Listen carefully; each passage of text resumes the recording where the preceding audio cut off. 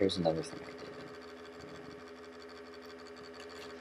I started using my Moleskine as something.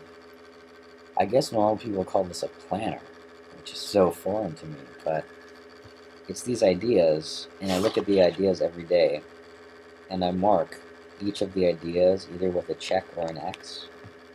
And the check means I did something that day towards that idea, and an X means I didn't, or I forgot, or I refused it. And this lets me know how many X's I get on things and how many checks I get on things. And when I finish an idea, kind of finish it, there's this box that I check or X.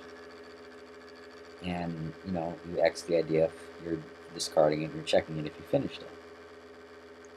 I mean, really any symbol would work.